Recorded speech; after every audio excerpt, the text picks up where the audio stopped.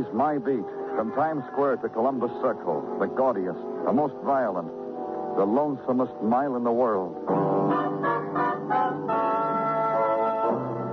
Broadway's My Beat, with Larry Thor as Detective Danny Clover.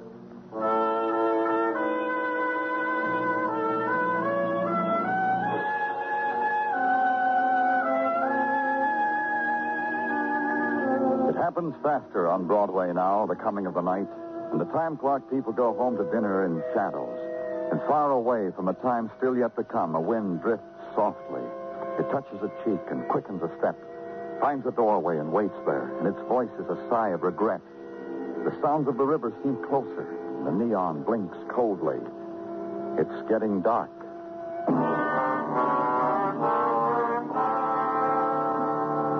And at police headquarters, those who had drifted in at 6 o'clock, those downstairs who were making complaints, those upstairs complained again, and the two in my office just because they'd been sent there. Personally, I think it's a lot of nonsense. Nobody asked you, Vic. Nobody turned to you and asked for an opinion. I didn't, Mr. Clover did. The fact remains, Miss Morgan... The fact remains that 10 minutes ago I got a permit to carry a gun. And your permit giver told me I ought to stop and talk to you. That's the fact.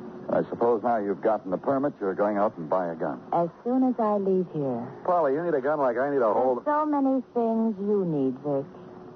Manners. I let you escort me, darling. Don't louse it up with dialogue. That's the way it goes, Clover. Now tell me why you need that gun, Miss Morgan. Again? I told the permit giver. Tell me. Men. Hey, she's got to defend herself. Shut up, Vic. Be an agent for Polly Morgan, and you get shut up, Vic. Maybe you'd better tell me, Vic. Polly Morgan, her, big singer of sad ballads. A man's been calling her up, threatening. The way all of you men threaten, whether you say it out loud or not. Yeah, Polly, the way we all do. Also, she says the man's following her. You saw him. You saw him as well as I did. Yeah, I saw him, Polly. Did you, Vic? I saw a guy running on the street this morning. Polly said that's the man. He was. And when I went back to my apartment later, he called. He told me that was him who touched me in the crowd. He said he'd be there tonight. He's going to be where? Where I'm singing. At the 13 Club. He said he'd be at the ringside tonight. Okay, I'll be there. If you want to. Come on, Vic. Come on.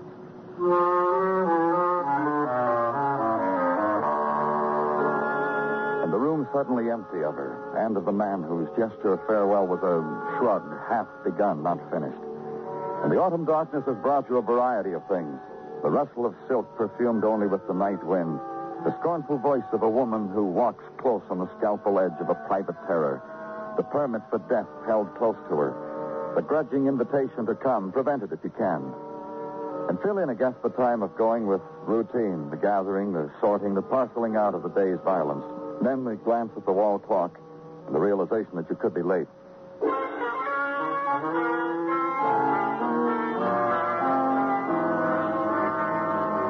And at the canopied entrance of the 13 Club, find Vic gnawing on the remains of a fingernail paused long enough to tell you. Polly's on, Danny. I got a table ringside, all field for me. And be ushered through the decor of bare shoulders and neckties bright with the signature of countesses. And through tears swept into very dry martinis because Paulie's song was nostalgia with a cover charge. And listen as Paulie sang, her body leaning against the wall of remembered pain.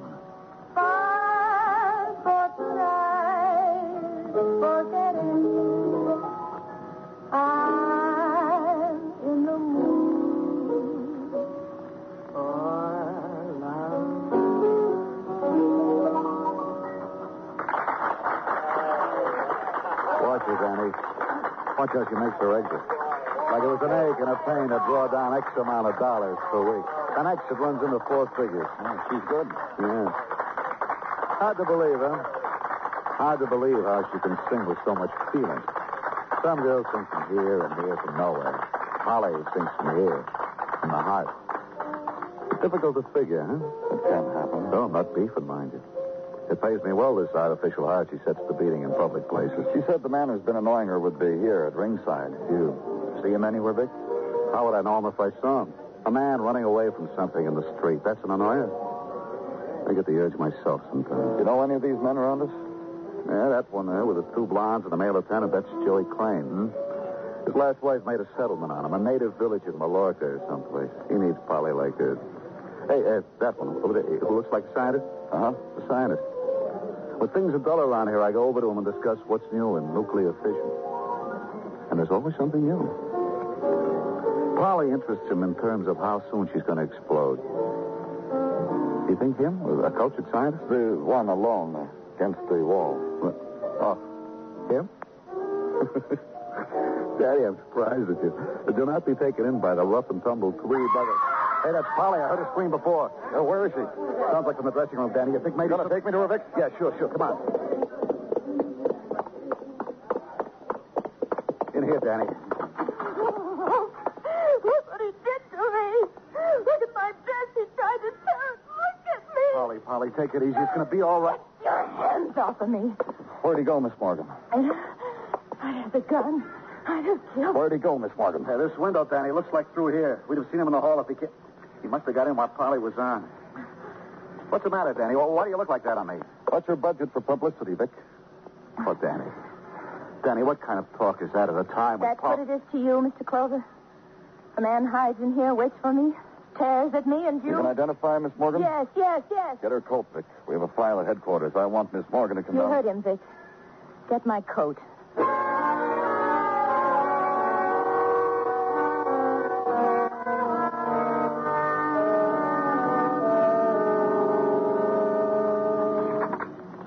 No. Oh. And no. All right.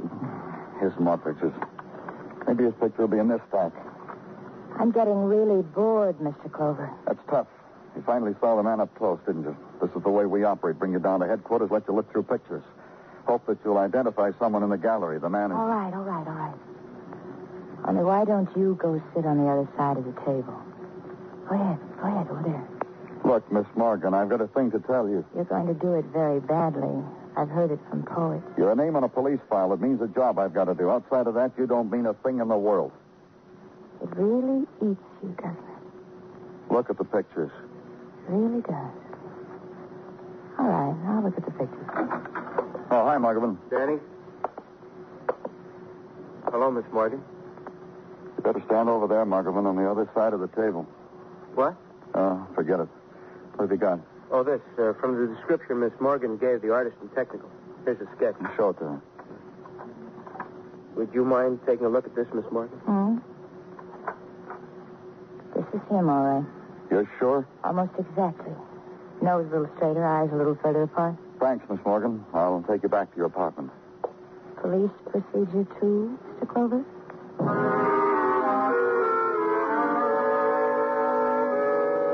Stop at a desk on the way out.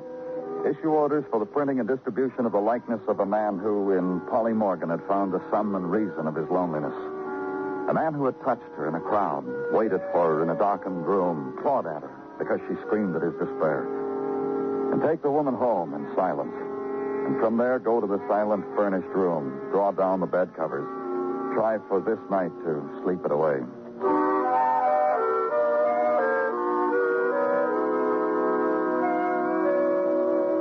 In the morning at headquarters, be told there was someone waiting for you in your office. Find him there, peeking at things, furtively trying to rearrange them on your desk because you walked in on him at a bad time. Oh, they said you'd be a while coming. It seems no one expected you so soon. Find what you're looking for? I wasn't looking for anything. It's a sort of a habit, fingering what's not mine to... That's right, habit. I'm ashamed. Honestly. They said you wanted to see me. Why? That man you police are looking for, well, I had no sooner finished tacking up his picture in my office, well, it came to me like that. It did? Oh, yes, why, that fella's a guest in my hotel.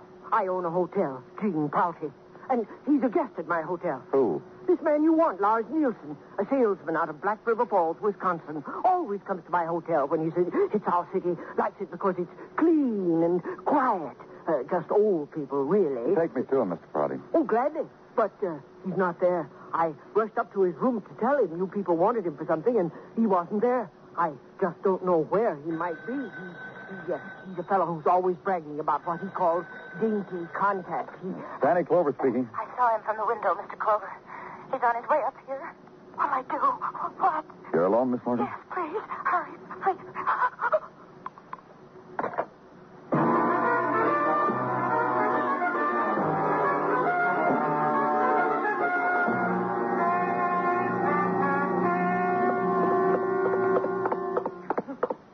Miss Morgan.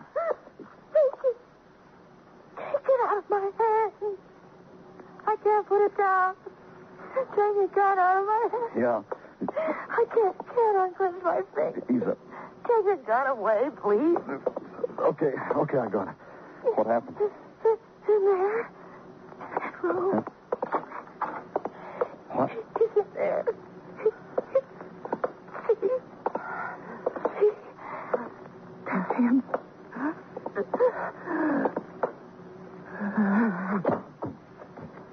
I shot him. Yeah, you did, Miss Morgan. He's dead.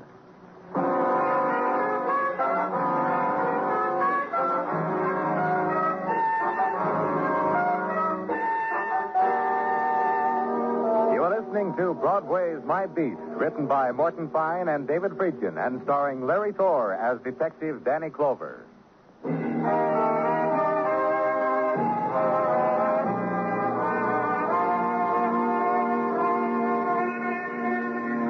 September dies, and Broadway mourns its passing without tears. Its days were ripped from the calendars, tossed into choked wastebaskets, carted away to public dumps. So what's to weep? For the gone days, the used-up days, the scribbled-on days? About face, kid. October waits for you with a promise in each and every nightfall. Blank, empty, panting to be filled in. Don't turn your back. Walk into it. Lead with your heart. There's neon to keep you warm. There's spectaculars to light your way. You'll hardly hear the sobbing because the winds are high on winter's eve. Walk into it, kid. It's time for another dream. But where I was, September lingered to give something to remember it by. The man lying in death. His blood etching out a new pattern on the monotone of the rug. And watching the delicacy of its flowing design, the woman who had waited on his dying. The woman who had killed him. You're sure? You're sure he's dead? Yes. I didn't want it that way. I only wanted What, Miss Morgan? to frighten him. In spite of what I told you before, all I wanted was to scare him away. So he wouldn't touch me like that. Look at me like that. That's why you got the permit for the gun, only to frighten him away? I want him out of my sight. I want him taken out of here. Do you understand? We'll take care of it. There have been other cases like yours, Miss Morgan. Cases where the woman didn't find it necessary to kill. I'm not like those women. I'm different. You've looked at me long. You've heard me sing. You know I'm different. Yes, you were killed. You think I could have stopped him with sweet talk? Hummed a torch song with my lips against his cheek? Is that what they did? Those other women you told me about? That's how they stopped Could it? have locked your door. It was locked. But he got in. After he was in, I opened it and asked him, please go. I remember I said, please. How did he get in? He stood beating on my door and beating and beating and beating. I screamed, and then finally he went away. But he came back. Through the kitchen window. I heard the crash of glass. He must have come up by the fire escape. Broken the window. Show me. Through here. You see? You see? Uh-huh. And from here, he crowded you into the other room where you killed him. I asked him into that room. I said it would be nicer there. We could talk. Gave me time to get the gun. When he saw it, he laughed. He was laughing when... You want me to go somewhere with you? Whatever has to be done now. Yeah. Sure you will, Miss Morgan.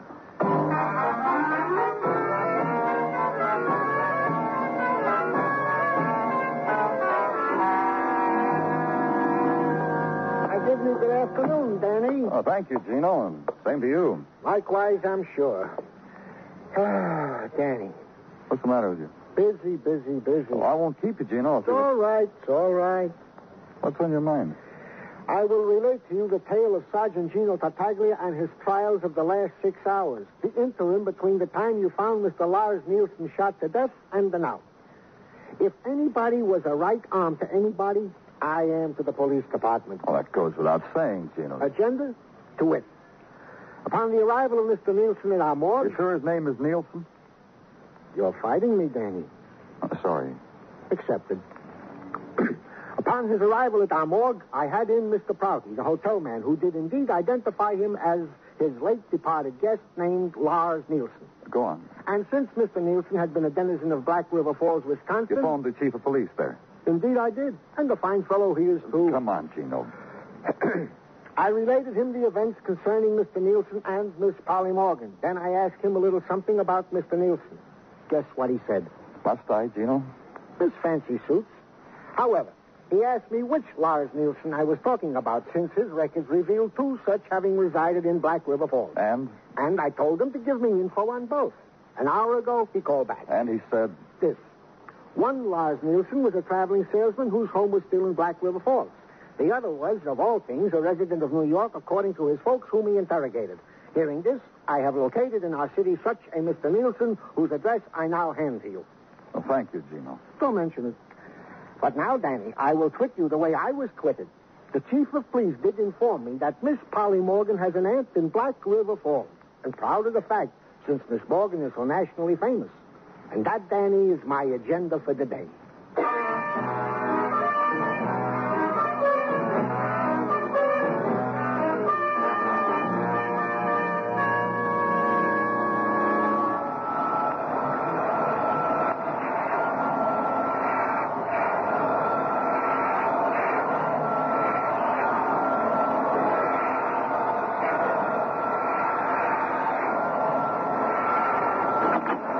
Can it be some other time, mister? I got a tough schedule staring me in the face. Police, Mr. Nielsen. May I come in? One of my kids beat up on one of them bullies who... Look, mister, whatever my kids do, I stand behind them 100%. A man was killed today. A man named Lars Nielsen. Lars Nielsen? That's my name. And look how I'm living. Come on in. Just give me a minute to vacuum the cat lint off this carpet.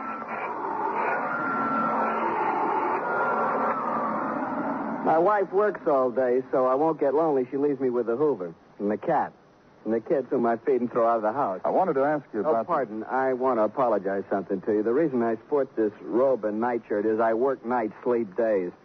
Huh? Sleep.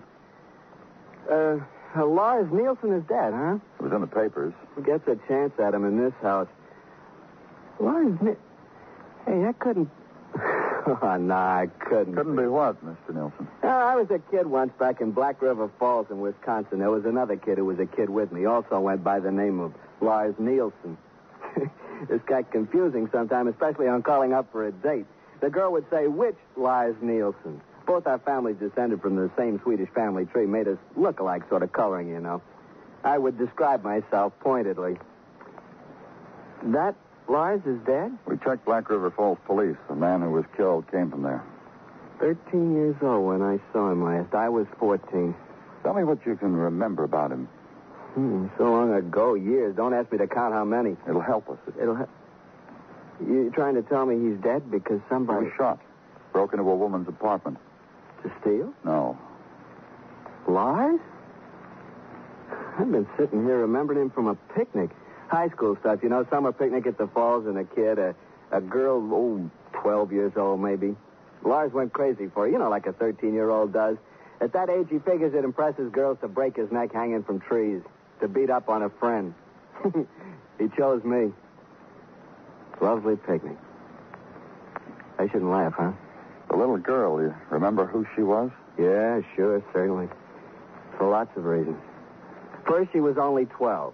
Second, the aunt she was visiting chaperoned on the picnic. Third, she got a big crush on me. Well, I was sophisticated at the age of 14. It made me attractive to 12-year-olds.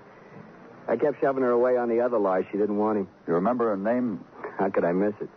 Disc jockeys whisper it in my ear every time I turn over. Polly Morgan. Big deal with the ballad. Personally, I can't see it. You haven't seen her since Black River Falls. Look, mister, I got a wife with hay fever. She's spreading here and there. She screams at my kids. And I'm very fond of her. Why should I go looking for exotics like Polly Morgan? She killed Lars Nielsen. You see, you answered my question.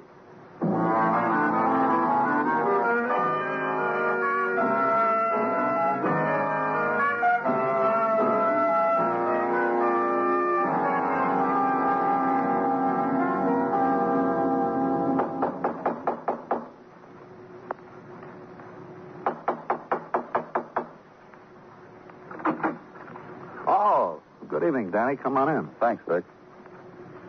I called the 13 Club a little while ago. The manager said Miss Morgan was in her dressing room, but that you were no place around. Polly fired me this afternoon. As soon as your department let her go on her own cognizance. What are they going to do? Call it justifiable homicide? We'll see. Vic, I wanted to talk to you before I talked to her. Sure. Why don't you sit down? Something to drink? No, thanks. Vic, what kind of woman is Polly Morgan? The greatest ballad singer in the country, for my money. Besides that, Vic, as a person. You saw her perform, you know. What about men? Well, that's what I mean. You saw. She was right, Danny. I did try to get close to her. Can't blame me, can you? I got teeth marks in this knuckle from thinking about it. They don't come like that. They're only on book checks. Yeah, but what makes her like she is? And why do you think she hates men? Well, I kid myself into thinking she's afraid to let herself go. Has she always been like that? It's a funny thing. What is? She's changed. Oh? How? A week, 10 days ago it happened. What did? She started smiling to herself. Well, what do you mean? Well, I was in her dressing room when it happened. She got a phone call. At first, she seemed stunned. She almost fainted. All she did was say yes into the phone. When she hung it up, it seemed like something inside of her was glowing. Go on. Well, nothing much more, Danny, except she's been sneaking away after recording dates, after performances. Yeah. Something else, Vic. Has she ever talked to you about her past life? No, but I've wondered about it. Because, has it ever occurred to you the song she sings best, I'm in a mood for love, once in a while these foolish things so rave, and songs like that? All from one season, all I've noticed. I'm going to talk to her, Vic. You want to go along? Sure. Sure I do.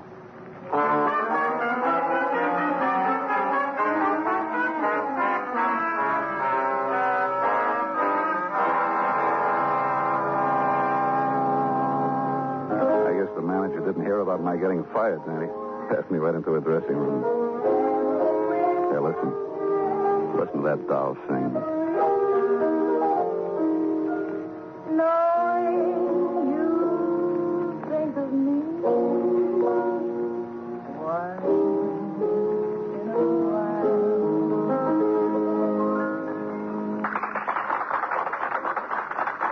They like her, too.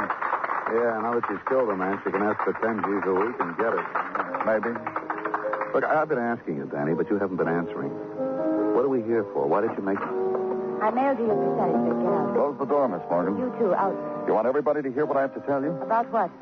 Lars Nielsen. That's the reason you're using to stay in my dressing room?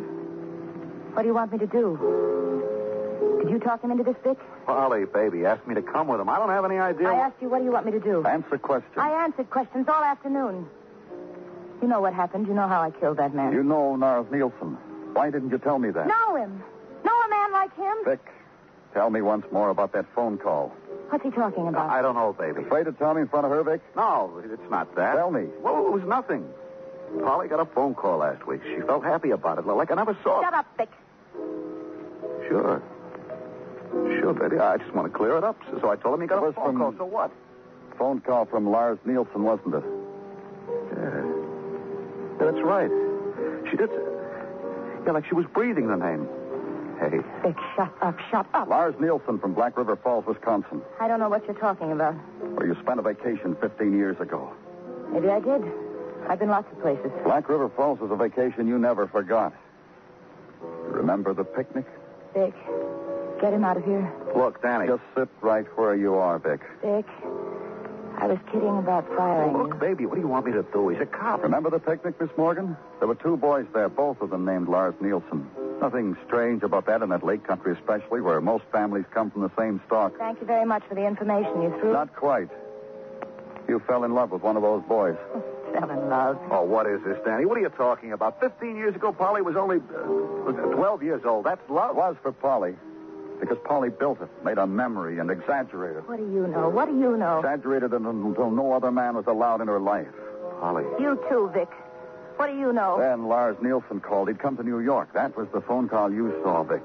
You saw what it did to her. Look, Danny, you can't make anything out of a kid falling in love with another kid. You can't. Tell him, Vic. Tell him how wrong he So is. Polly started to sneak away to meet Lars Nielsen and tried desperately to make up for 15 lost years. Vic. And then she found out it was the wrong Lars Nielsen. The wrong? The same name, the same coloring. All your songs, Polly, all the songs that have made you famous, all from the same time, 15 years ago. A summer memory.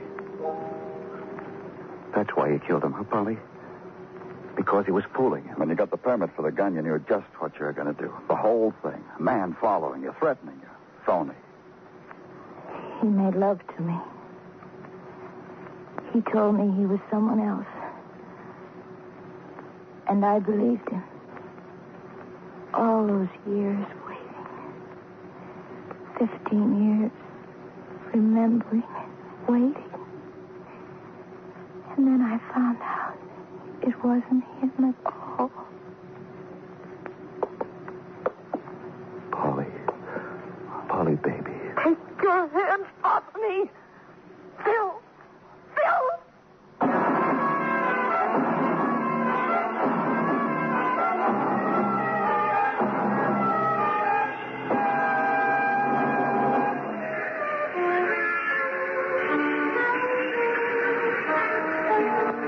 In the chill of autumn night, Broadway echoes with sounds heard only in darkness. Fleeting whispers. A woman's laughter floating down to your end of the bar. Footsteps that fade when you turn a corner. You run toward them, reach out your hand. There's nothing. Only a closing door at the end of a long corridor. It's Broadway, the gaudiest, the most violent, the lonesomest mile in the world. Broadway, my beat.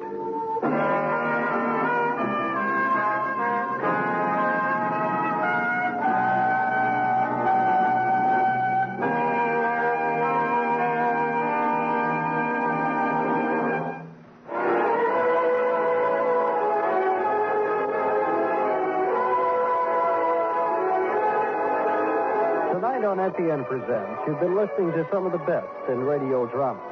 With Fibber McGee and Molly, and Broadway is My Beat. Join us again Monday evening at the same time, 9:05, when FEN presents Dragnet and Escape.